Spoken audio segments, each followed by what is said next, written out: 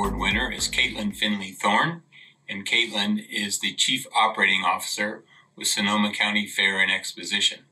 There's many different aspects to what Kaitlyn does, including sales, production, marketing, operations, security.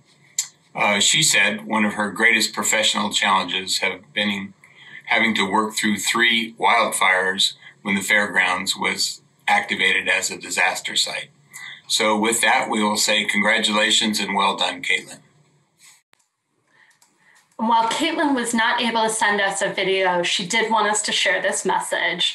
What I have learned most during this incredible time is not to take anything for granted and to appreciate all the things that I am blessed with in my life. This time has really forced me to slow down and refocus on the things that matter to me.